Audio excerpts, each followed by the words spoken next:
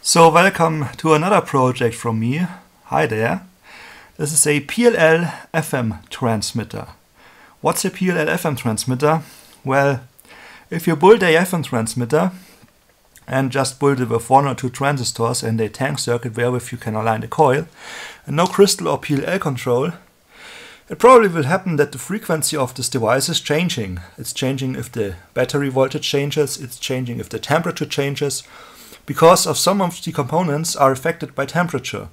They are only having a really small amount of affection with the temperature, but actually it's enough to change the frequency. And there you go, therefore you use a so-called PLL FM transmitter. PLL means phase locked loop. And what this circuit does is, it controls the frequency from your transmitter and it compares it to a crystal. I mean, it's a crystal controlled oscillator, which of course is very frequency stable. And then it regulates the transmit frequency, so you will stay always on the same frequency. In my case, my demonstration transmitter, which obviously looks pretty messy, but I was too lazy to make a proper circuit board. This is pretty much my prototype of my first PLL transmitter, and since it worked, I'd say, okay, let's make a video about this one. There's no need to make a newer one. I'm currently transmitting on 89.3 and I have not connected an antenna, so this transmitter is pretty weak. As you can see, I need to lay the radio next to the transmitter to get a good reception. So as I said, no antenna connected, so everything is fine. I'll turn on the radio. I hope I won't get copyright issues with that song. Okay, I think as you could hear, it does work. And here is the schematic. I'm mainly using standard parts, as you can see. And now I'll tell you what happens in a PLL transmitter. This is pretty much theory. So first we have our reference oscillator. The reference oscillator is made with the CD4060 integrated circuit. The circuit takes a frequency, for example in my case I'm using a 9.289 MHz crystal, and divides it very much. So you get a few kilohertz in the audible range, square wave signal coming out of this chip. So it divides it like a few thousand times or so, and you just get a few kilohertz, as I said, in the audible range on its output. The output then goes to the PLL circuit. Okay, let's say it like this. This is frequency 1. This is the reference frequency. Now, what the circuit does, the CD4046, it compares two frequencies. It compares frequency 2, which is the actual frequency from the transmitter, with frequency 1. And what the circuit does is it tries to hold the frequency stable. There are some little bit more complex things going on, but I think that's the most simple explanation I could give you. So, where does frequency 2 come from? So here we have our reference frequency, which is just a few kilohertz in the audible range. I mean, you can hear it if you connect a speaker there. It's a squeezing noise or something. And then we have frequency 2. Where from comes frequency 2? Well, it's a little bit more complex, as you can tell. All the circuitry there is just to generate frequency 2, the actual frequency. Usually you would have a chip like CD4060 just with a different code on it that you can put in directly the transmitter output signal, and then it will provide frequency 2. But since these ICs are very hard to get and I wanted to make the transmitter with standard parts, I've used a little bit logical circuit. So here we have the VCO, that means voltage controlled oscillator.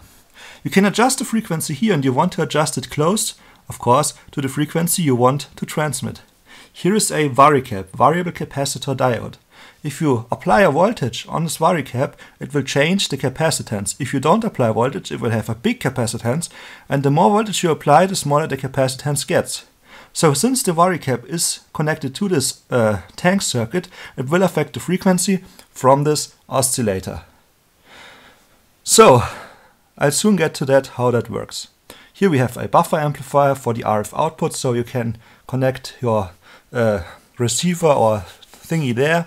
Although I think the power would be a little bit too high, you need to make a power lowering circuit there if you want to connect it directly to a receiver. But this buffer is required so it doesn't affect the oscillator too much. So here we have the FM radio signal. Okay? The FM radio signal goes from the VCO to the NE612 integrated mixer. So here we have our radio frequency where we are transmitting on, which is rounded up 98.3. Here we have another reference oscillator. In this case it's a 80 MHz TTL oscillator. I'm lowering the power from the output a little bit to overload the NE612. And what the NE612 does is it mixes our FM radio frequency with the 80 MHz from this TTL oscillator, and on its output we have the 9.289 MHz again, if this VCO is tuned to the right frequency. And if you see this frequency 9.289, you will also see this frequency of our crystal. See, we have two equal frequencies. We have the frequency from the crystal, which is always the same, and we have the varying frequency from this VCO and this mixer circuit. So now we have, if this VCO is tuned to the frequency that we want to transmit, we have the 9.289 MHz, which go then into another CD4060 chip, which then does the same as this one. It divides the frequency. Here, as you can see, I've written divider there. And on the output from the divider, it goes up to the CD4060, and that is frequency 2. So, of course, due to temperature effects, voltage drifts or something else, this VCO will change its frequency. That will also mean that this frequency from the divider, frequency 2, is not equal to this frequency. And now this chip here, the CD4046, compares both frequency. It compares frequency 2 with frequency 1, and if frequency 2 is not equal to frequency 1, it will do something. There is the output, and on the output you get a PWM square wave signal. Now let's see it like this.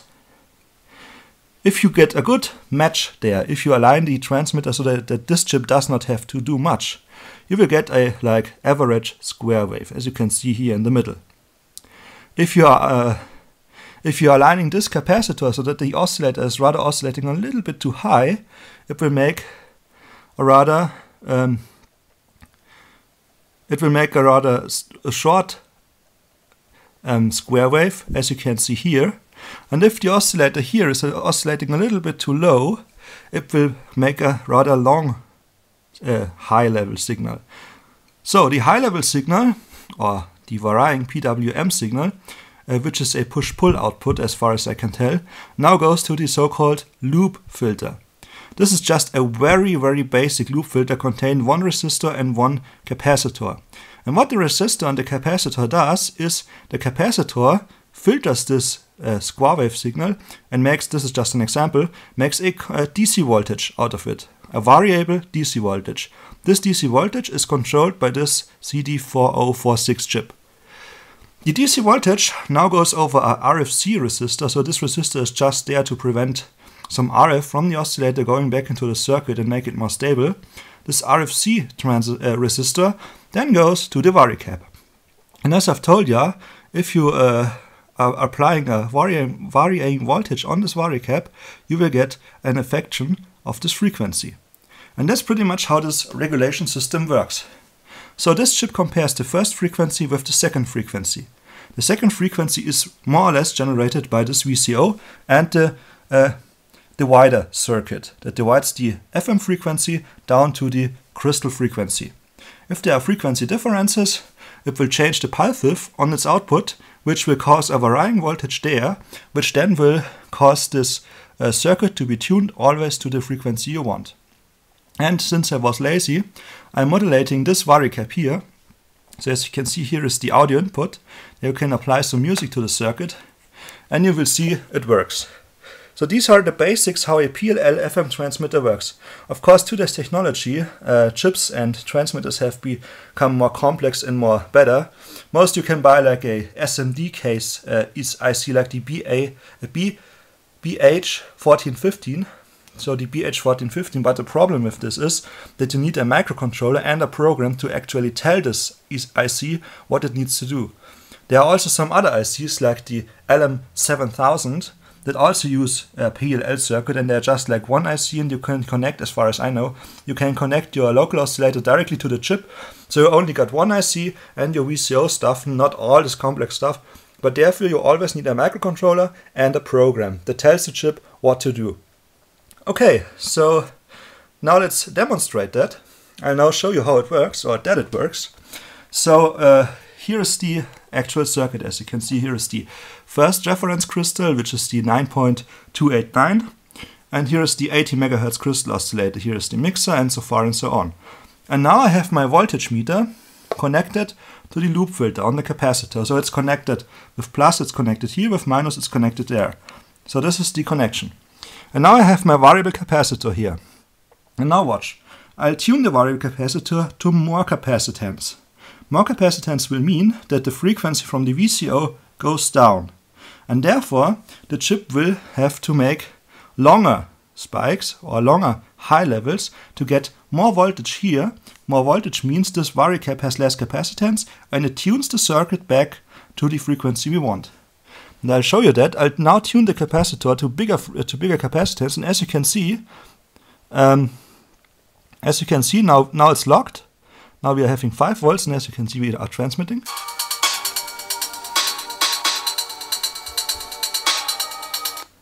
Okay, as you could see, it's working. And now I'll tune the capacitor to more capacitance. That will mean that the voltage is going to increase. And as you can see, the voltage is increasing. Now I'll tune the capacitor to lower capacitance. That means that the varicap here, this diode, as you can see here, so this diode, will need more capacitance to hold the VCO on the frequency if this capacitance is getting lower. That means that this chip is making shorter pulses. Shorter pulses will mean that we are having less voltage here will mean this varicap has more capacitance. So I'll now turn it in the opposite direction, and you will see the voltage on the voltage meter is going to drop. As you can see, I can't do it too much, because if you are doing it too much, if you are tuning too much, the PLL will unlock. It means even if the PLL is varying the voltage, it doesn't have enough space, if you want to call it like that, to keep the oscillator in place. I'll show you that. And you will also notice this typical PLL sound. So there's one thing, since I'm using a very cheap input filter, I'm sure you can hear this, I'm sure you can hear it. That's the frequency that we have here. And this frequency usually is being filtered out by this loop filter. But as I said, I'm using just a very cheap loop filter, and that's why you can still hear this noise. So now I'll demonstrate you, eventually you will hear it. So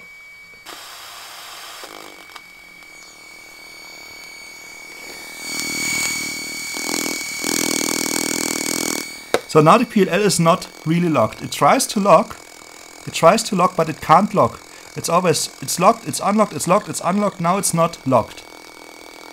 It's always trying to hold the frequency, but it can't hold the frequency. Then it's unlocked, then it tries to hold the frequency. So now I'm going into locked mode again.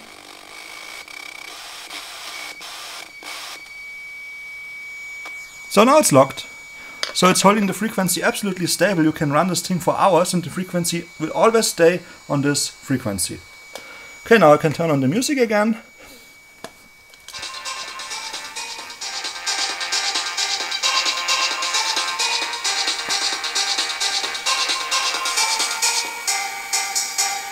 So this is basics of how does a PLL FM transmitter work.